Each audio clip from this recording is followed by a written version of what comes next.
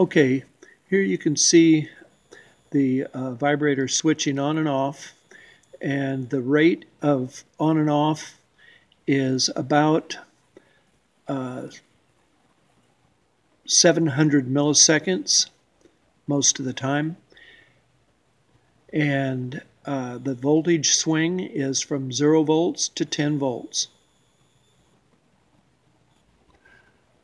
Okay, here you can see the actual on time of the vibrator, and it is staying on at 10 volts for about 100 to about 120 milliseconds. Sometimes I see it jump to 120. Right now it's about 110, 120, 110 milliseconds.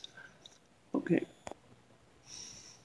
Okay, just a little bit of a note here. This is settings of the resistance of the tank to be empty, about 72 ohms.